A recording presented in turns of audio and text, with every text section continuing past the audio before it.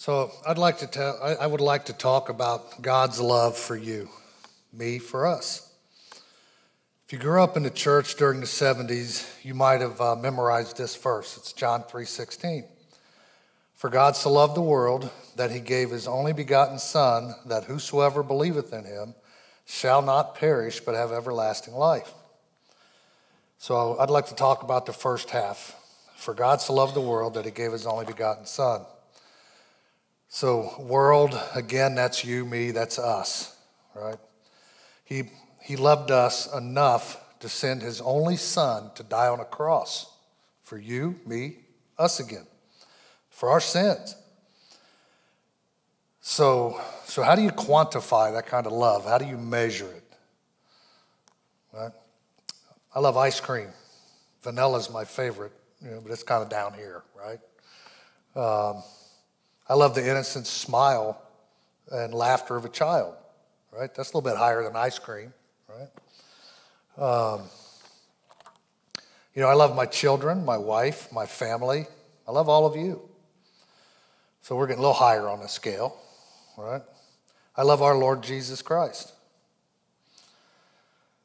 So those of you that know me know that I lost my oldest son to cancer. It was a 2-year battle. I watched him fight not only the physical pain, but the emotional pain as well. At that time, I myself started harboring anger, bitterness, over everything that he was going through. I would have traded places with him and never given it a second thought. I would have given my life for my sons. I think that's a pretty common response among parents.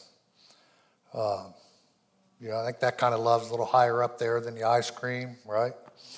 So God loved us so much that he sent his Son to be ridiculed, beaten, whipped, stabbed with a spear, nailed to a cross to pay the price for our sins. So when I first started reading the Bible, I was reading the story about Jesus' death, burial, and resurrection. And I could not wrap my head around why. Why would he do this for us, for me?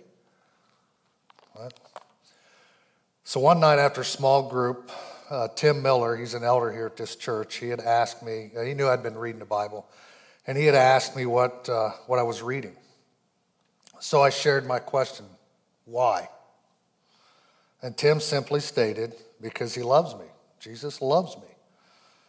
Simple answer, we make it pretty complicated. Right? So at that time, I still didn't understand and definitely couldn't measure God's love. So the second half of that verse says that whosoever believeth in him shall not perish, but have everlasting life. So then I started to believe. I could feel God talking to me, pushing me. The more I read and the more I prayed, I drew closer to him. But I still couldn't measure and quantify God's love for me. So I met with Dale. He's a senior minister here.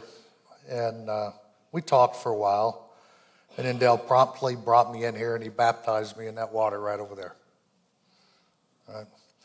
So when I went under the water, the old Kevin died.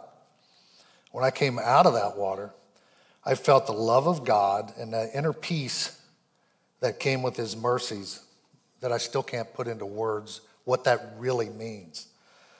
But I did know that I was different.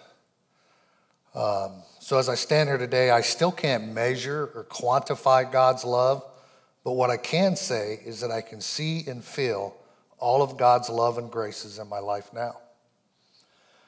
So in closing, if you haven't accepted God's love and graces and want to do so, that water's warm. Thank you, Lord Jesus, and thank you all for listening.